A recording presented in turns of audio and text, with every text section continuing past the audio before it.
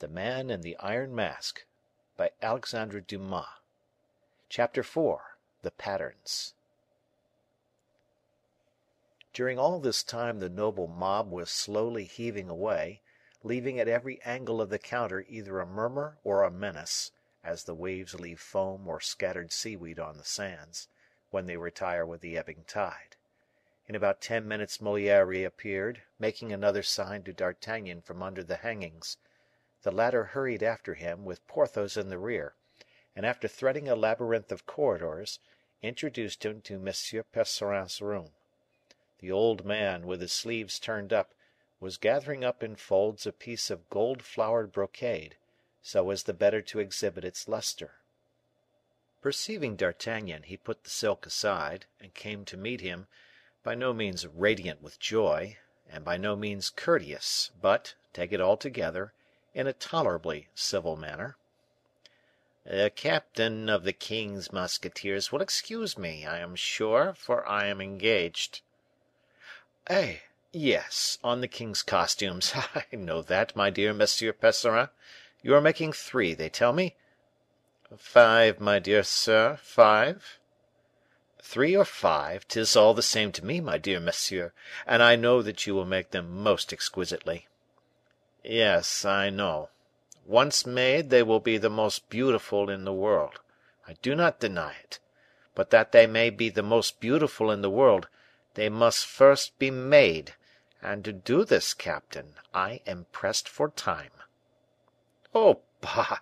There are 2 days yet; 'tis much more than you require, Monsieur Percerin," said D'Artagnan, in the coolest possible manner.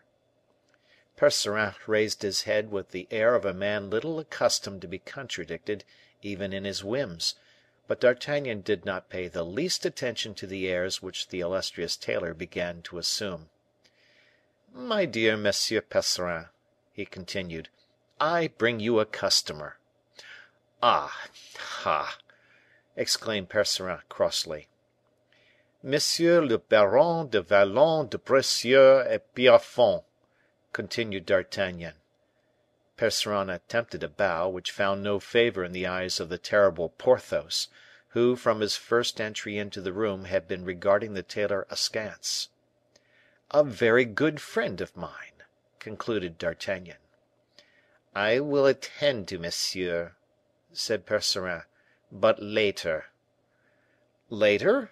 But when?" "When I have time." "You have already told my valet as much," broke in Porthos, discontentedly.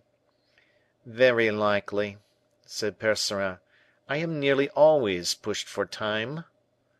"My friend," returned Porthos, sententiously, "there is always time to be found when one chooses to seek it." Percerin turned crimson, an ominous sign, indeed, in old men blanched by age. "Monsieur is quite at liberty to confer his custom elsewhere." "Come, come, Percerin," interposed D'Artagnan, "you are not in a good temper to day. Well, I will say one more word to you, which will bring you on your knees. Monsieur is not only a friend of mine, but more, a friend of M. Fouquet's." "Ah, ah!"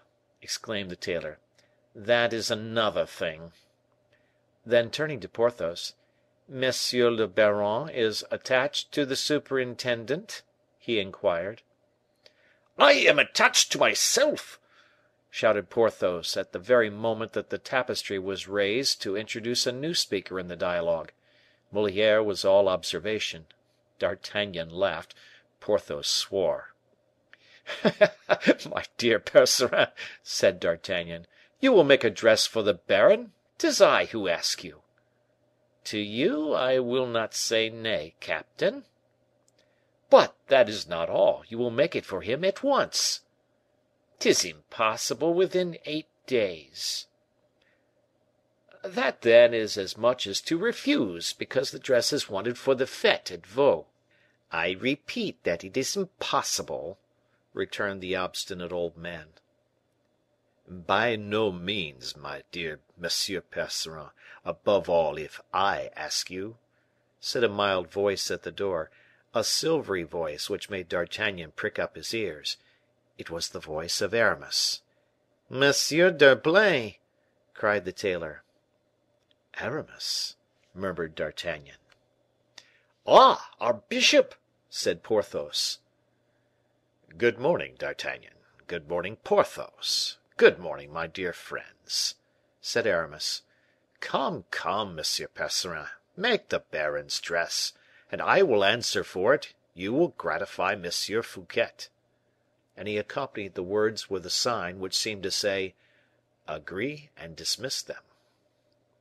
It appeared that Aramis had over Master Percerin an influence superior even to D'Artagnan's, for the tailor bowed in assent, and turning round upon Porthos, said, "Go and get measured on the other side." Porthos colored in a formidable manner. D'Artagnan saw the storm coming, and addressing Moliere, said to him in an undertone, "You see before you, my dear monsieur, a man who considers himself disgraced if you measure the flesh and bones that Heaven has given him. Study this type for me, Master Aristophanes, and profit by it." Moliere had no need of encouragement, and his gaze dwelt long and keenly on the Baron Porthos.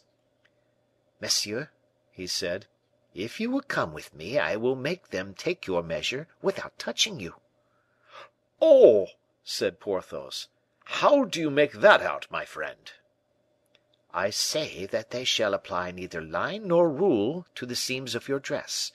It is a new method we have invented for measuring people of quality, who are too sensitive to allow low-born fellows to touch them. We know some susceptible people who will not put up with being measured, a process which, as I think, wounds the natural dignity of a man, and if perchance monsieur should be one of these—" "Corboeuf! I believe I am, too." "Well, that is a capital and most consolatory coincidence, and you shall have the benefit of our invention." "But how in the world can it be done?" asked Porthos, delighted. "Monsieur," said Moliere, bowing, "if you will deign to follow me, you will see." Aramis observed this scene with all his eyes. Perhaps he fancied from D'Artagnan's liveliness that he would leave with Porthos, so as not to lose the conclusion of a scene well begun. But, clear sighted as he was, Aramis deceived himself. Porthos and Moliere left together. D'Artagnan remained with Percerin. Why?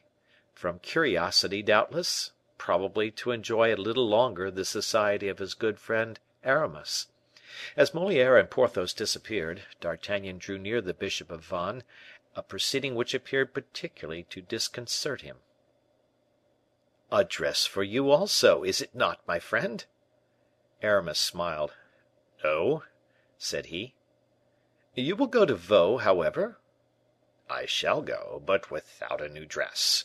You forget, dear D'Artagnan, that a poor bishop of Vannes is not rich enough to have new dresses for every fete." "Bah!" said the musketeer, laughing. "And do we write no more poems now, either?" "Oh, D'Artagnan," exclaimed Aramis, "I have long ago given up all such tomfoolery." "True," repeated D'Artagnan, only half convinced. As for Percerin, he was once more absorbed in contemplation of the brocades. "Don't you perceive," said Aramis, smiling, "that we are greatly boring this good gentleman, my dear D'Artagnan?" "Ah!" murmured the musketeer, aside. "That is, I am boring you, my friend." Then aloud, "Well, then, let us leave. I have no further business here, and if you are as disengaged as I, Aramis—" "No, not I. I wished—" "Ah, you had something particular to say to Monsieur Percerin. Why did you not tell me so at once?"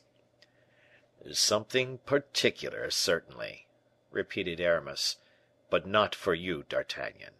But at the same time I hope you will believe that I can never have anything so particular to say that a friend like you may not hear it."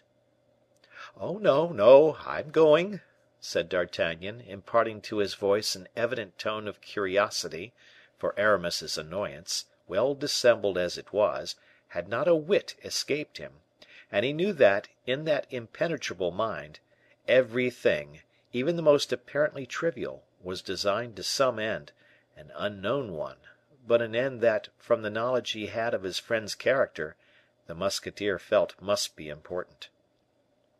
On his part, Aramis saw that D'Artagnan was not without suspicion, and pressed him. "Stay, by all means," he said. "This is what it is." Then, turning towards the tailor, "My dear Percerin," said he, "I am even very happy that you are here, D'Artagnan." "Oh, indeed!" exclaimed the Gascon, for the third time, even less deceived this time than before. Percerin never moved. Aramis roused him violently, by snatching from his hands the stuff upon which he was engaged. "My dear Percerin," said he, "I have near hand M. Lebrun, one of M. Fouquet's painters." "Ah, very good," thought D'Artagnan; "but why Lebrun?" Aramis looked at D'Artagnan, who seemed to be occupied with an engraving of Mark Antony. "And you wish that I should make him a dress, similar to those of the Epicureans?" answered Percerin; and while saying this in an absent manner, the worthy tailor endeavored to recapture his piece of brocade. "An Epicurean's dress?" asked D'Artagnan, in a tone of inquiry. "I see," said Aramis, with a most engaging smile. "It is written that our dear D'Artagnan shall know all our secrets this evening. Yes, friend, you have surely heard speak of M. Fouquet's Epicureans, have you not?" "Undoubtedly. Is it not a kind of poetical society, of which La Fontaine, Loret, Pelisson, and Moliere are members, and which holds its sittings at Saint Mande?" "Exactly so. Well, we are going to put our poets in uniform, and enroll them in a regiment for the king." "Oh, very well, I understand. A surprise M. Fouquet is getting up for the king. Be at ease; if that is the secret about M. Lebrun, I will not mention it." "Always agreeable, my friend. No, M. Lebrun has nothing to do with this part of it. The secret which concerns him is far more important than the other." "Then, if it is so important as all that, I prefer not to know it," said D'Artagnan, making a show of departure. "Come in, M. Lebrun, come in," said Aramis, opening a side door with his right hand, and holding back D'Artagnan with his left. "In faith, too, I am quite in the dark," quoth Percerin. Aramis took an opportunity, as is said in theatrical matters. "My dear Monsieur de Percerin," Aramis continued, "you are making 5 dresses for the king, are you not? One in brocade, one in hunting cloth, one in velvet, one in satin, and one in Florentine stuffs." "Yes! But how do you know all that, monseigneur?" said Percerin, astounded. "It is all very simple, my dear monsieur. There will be a hunt, a banquet, concert, promenade, and reception. These 5 kinds of dress are required by etiquette." "You know everything, monseigneur." "And a thing or two in addition," muttered D'Artagnan. "But," cried the tailor in triumph, "what you do not know, monseigneur, prince of the church though you are, what nobody will know, what only the king, Mademoiselle de la Valliere, and myself do know, is the color of the materials and nature of the ornaments, and the cut, the ensemble, and the finish of it all." "Well," said Aramis, "that is precisely what I have come to ask you, dear Percerin." "Bah! bah!" exclaimed the tailor, terrified, though Aramis had pronounced these words in his softest and most honeyed tones. The request appeared, on reflection, so exaggerated, so ridiculous, so monstrous, to M. Percerin, that first he laughed to himself, then aloud, and finished with a shout. D'Artagnan followed his example, not because he found the matter so very funny, but in order not to allow Aramis to cool. "At the outset, I appear to be hazarding an absurd question, do I not?" said Aramis. But D'Artagnan, who is incarnate wisdom itself, will tell you that I could not do this otherwise than ask you this." "Let us see," said the attentive musketeer, perceiving with his wonderful instinct that they had only been skirmishing till now, and that the hour of battle was approaching. "Let us see," said Percerin, incredulously. "Why, now," continued Aramis, "does M. Fouquet give the king a fete? Is it not to please him?" "Assuredly," said Percerin. D'Artagnan nodded assent. "By delicate attentions? By some happy device? By a succession of surprises, like that of which we are talking? The enrolment of our Epicureans?" "Admirable." "Well, then, this is the surprise we intend. Monsieur Lebrun here is a man who draws most excellently." "Yes," said Percerin, "I have seen his pictures, and observed that his dresses were highly elaborated. That is why I at once agreed to make him a costume, whether to agree with those of the Epicureans, or an original one." "My dear monsieur, we accept your offer, and shall presently avail ourselves of it. But just now, Monsieur Lebrun is not in want of the dresses you will make for himself, but of those you are making for the king." Percerin made a bound backwards, which D'Artagnan, calmest and most appreciative of men, did not consider overdone, so many strange and startling aspects wore the proposal which Aramis had just hazarded. "The king's dresses! Give the king's dresses to any mortal whatever! Oh! for once, monseigneur, your grace is mad!" cried the poor tailor in extremity. "Help me now, D'Artagnan," said Aramis, more and more calm and smiling. "Help me now to persuade monsieur, for you understand, do you not?" "Eh? eh? Not exactly, I declare." "What! You do not understand that Monsieur Fouquet wishes to afford the king the surprise of finding his portrait on his arrival at Vaux, and that the portrait, which be a striking resemblance, ought to be dressed exactly as the king will be on the day it is shown?" "Oh, yes, yes," said the musketeer, nearly convinced, so plausible was this reasoning. "Yes, my dear Aramis, you are right; it is a happy idea. I will wager it is one of your own, Aramis." "Well, I don't know," replied the bishop; "either mine or Monsieur Fouquet's." Then scanning Percerin, after noticing D'Artagnan's hesitation, "Well, Monsieur Percerin," he asked, "what do you say to this?" "I say that you are doubtless free to refuse. I know well, and I by no means count upon compelling you, my dear monsieur. I will say more, I even understand all the delicacy you feel in taking up with Monsieur Fouquet's idea. You dread appearing to flatter the king. A noble spirit, Monsieur Percerin, a noble spirit." The tailor stammered. "It would indeed be a very pretty compliment to pay the young prince," continued Aramis; "but as the superintendent told me, if Percerin refuse, tell him that it will not at all lower him in my opinion, and I shall always esteem him only—" "Only?" repeated Percerin, rather troubled. "Only," continued Aramis, "I shall be compelled to say to the king, you understand, my dear Monsieur Percerin, that these are Monsieur Fouquet's words?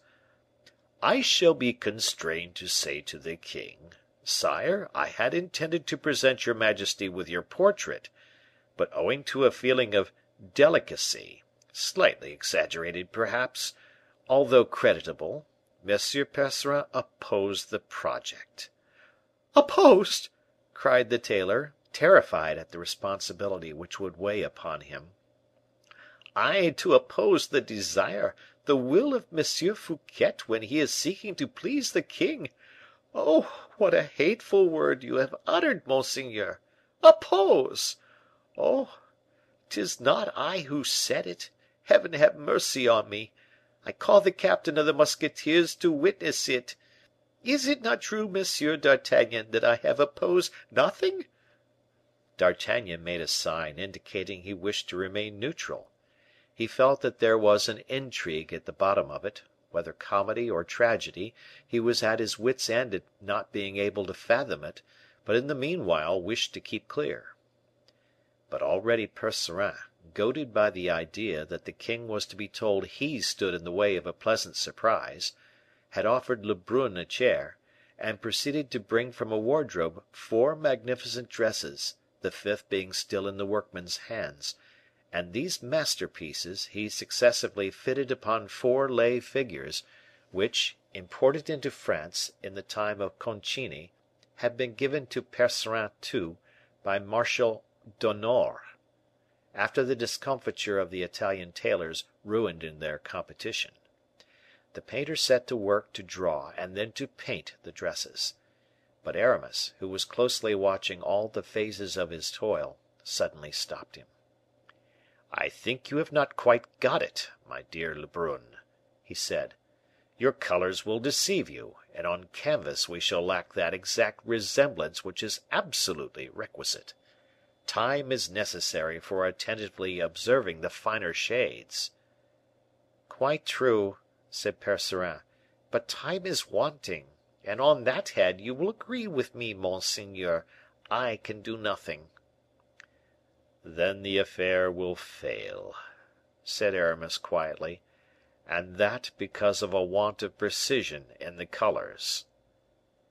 Nevertheless, Lebrun went on copying the materials and ornaments with the closest fidelity, a process which Aramis watched with ill concealed impatience. "What in the world, now, is the meaning of this imbroglio?" the musketeer kept saying to himself. "That will never do," said Aramis.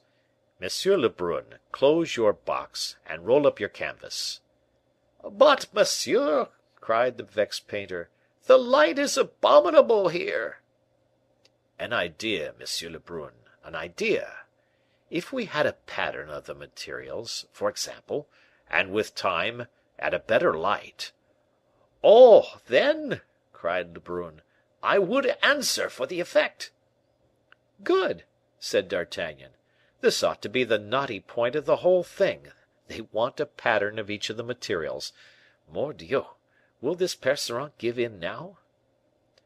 Percerin, beaten from his last retreat, and duped, moreover, by the feigned good nature of Aramis, cut out 5 patterns and handed them to the bishop of Vannes. "I like this better. That is your opinion, is it not?" said Aramis to D'Artagnan.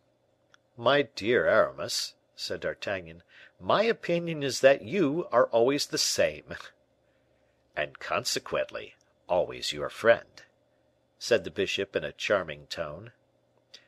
"Yes, yes," said D'Artagnan aloud; then, in a low voice, "if I am your dupe, double Jesuit that you are, I will not be your accomplice; and to prevent it, 'tis time I left this place. Adieu, Aramis," he added aloud, "adieu; I am going to rejoin Porthos." "Then wait for me," said Aramis, pocketing the patterns, "for I have done, and shall be glad to say a parting word to our dear old friend." Lebrun packed up his paints and brushes, Percerin put back the dresses into the closet, Aramis put his hand on his pocket to assure himself the patterns were secure, and they all left the study. End of chapter.